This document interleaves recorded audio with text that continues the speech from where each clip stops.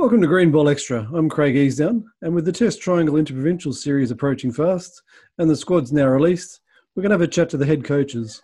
And today is the turn of Northwest Warriors head coach Ian McGregor. Welcome, Ian. Thanks very much, Craig. Before we get into the chat about the Warriors and the season ahead, let's go back a bit and talk about your own playing career. I believe you're an opening batter. Yeah, you're going to go going back a fair bit, unfortunately. But yeah, that's started off my playing career up in the Northwest here with Ballyspellin, which would have been my home club growing up as a kid. So quite a few enjoyable years there. Work then took me up to the Northern Cricket Union for 5 years, and then when I come back home, if you like, and then I started playing with Limavady, which would have been my hometown club. Right. So we had a fairly successful full run for a few years with that side. So from I suppose a coaching one eye on coaching, and then moved to Coleraine as a sort of player coach role, and then finally finished up at Brigade. Stopped playing about, I think it's 6 years now, so concentrate fully on the coaching now. Very good. And so it's been a decade or more since you've started coaching. What attracted you to coaching in the first place? I think it's something that I'd always sort of planned to do, to try and stay involved in the game. Obviously I knew I played rugby, played senior rugby with City of Derry for quite a few years. So playing sport 12 months a year pretty much took a bit of toll on the body. So I knew the playing wasn't always going to be there. So and I didn't want to walk away just from the game, a game that I loved and a game that I had a lot of passion for. So obviously coaching seemed to be just that natural way of staying involved in the game. So I suppose that's where it came about. And then my son was playing cricket, and he was being picked for representative squads, and I was doing the usual parent taxi, like hundreds and thousands of parents are doing up and down the country. And one of the coaches said to me one day, rather than just drop him off and going and sitting having a cup of coffee somewhere, why don't you give me a hand? And that's where it started. So and thankfully it was probably one of the best things he ever asked me to do. Very good. So you've been an underage coach at the national level, and you're head coach of the Warriors since 2015. With that experience you've had over the decade or more of coaching, I mean, what is it that makes a good coach to your mind? Oh, that's the $1 million question, I suppose, really, isn't it? And I suppose it's probably one of the intricacies of coaching is that you can be a good coach and be totally different from the person next to you. I think the first thing that's important to me is to have a philosophy.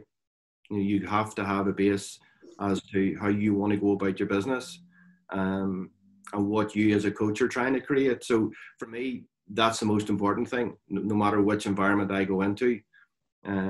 It's probably creating that environment, because you're working very closely with players, and I try and make sure that it's a person first, not the player. So it's trying to get an understanding of who they are and what they're trying to do, rather than sort of, I suppose, make them into something that I think that they should be.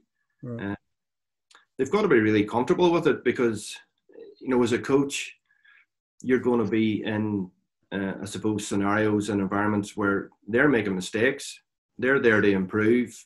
Part of your role is to help them improve. So they've got to feel, I suppose, comfortable making mistakes, because for my mind, that's how they learn. So I'm a very, very massive sort of fan of philosophy, and for me that's about creating the environment so that person can be the best player that they can be.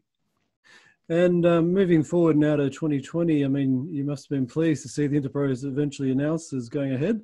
After a while there, it looked like no season, but now we've got at least some of a season. Have you had a chance to get many training sessions together with the squad yet?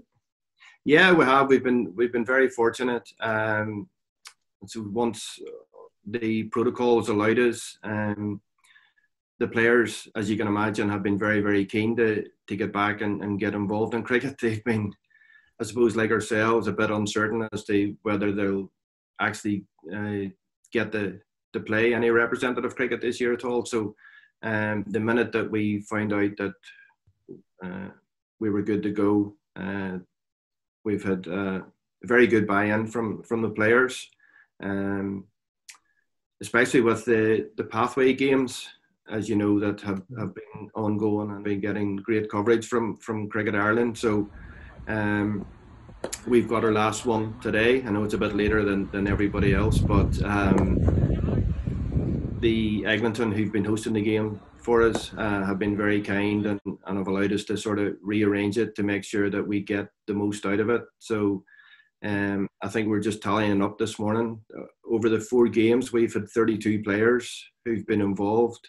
For us up here, I think is huge benefit, not only to us as a union, but to all those players across a fairly broad spectrum, because we've had 16-year-olds playing with seasoned interprovincial players. So I say hugely beneficial for us all. Now, looking back at last year, 2019 was a challenging year for the Warriors. The weather certainly didn't help. I heard Andy McBride once say that it was hard to get some momentum going, really, with so many weather breaks. This year's squad seems a good mix of youth and experience. What do we expect from the Warriors this year, and who should we look out for?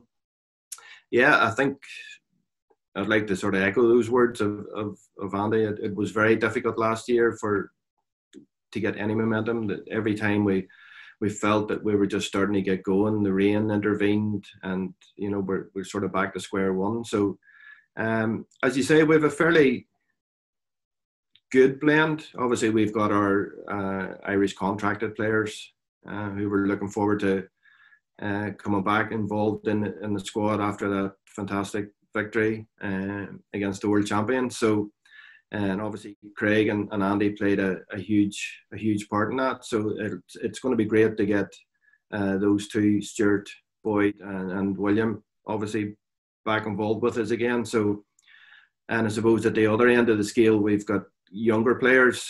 Obviously Nathan McGuire is coming to play his cricket for the Northwest Warriors this year. So he's already played one of the pathway games and impressed quite a few people with his display. So excited to see what he can do. We've got obviously Will Smeal is back over again with us. Will came over last year. Haven't played for the Irish under-19s. Played a couple of games for us and was very impressive. So he's back, and a couple of other guys, the younger guys here in the academy, I think could have key roles for us this year in the Warriors, and probably Ross Allen, Kyle McGee, and obviously Conor Alford has shown great promise over the winter.